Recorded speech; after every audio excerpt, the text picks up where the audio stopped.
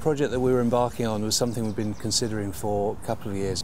Lighting was quite a sensitive topic for us, and in the most part we were generally happy with the lighting levels that we had in the areas that we were looking at. So we weren't necessarily trying to restyle the lighting, but what we were trying to do was create the same effect, but obviously with a fitting that used less energy. We had bedrooms that were 10 years old that had been designed very specifically with a lighting concept. The second area that was really key at the Grove was our guest corridors that currently was lit by fluorescent tubes. And there were some issues with that in terms of them failing and inconsistent light, gaps and shadows. And our solution to that was to replace the fluorescence with an LED strip. Once we'd actually selected the solution, the challenge primarily was working it in and around the business.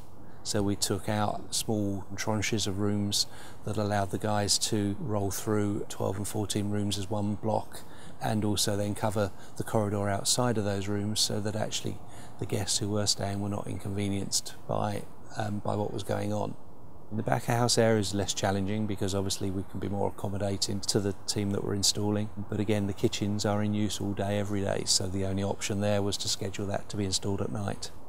When we were looking for a partner to get involved in the project, we were going through a host of different suppliers, and one of the benefits that SMCC gave us was that they would supply and install, and that was quite important to us. We didn't just need to buy a product, we needed people who understood what we were trying to do and could offer solutions and could actually work with the install of the solutions as well.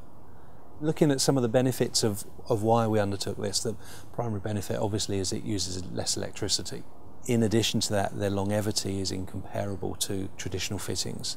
Not only does it mean that they're more reliable and they last longer, it means the guys don't have to be changing lights all the time that they fail. We had somebody who was employed almost for an entire day every day walking one property and looking for bulbs that had failed.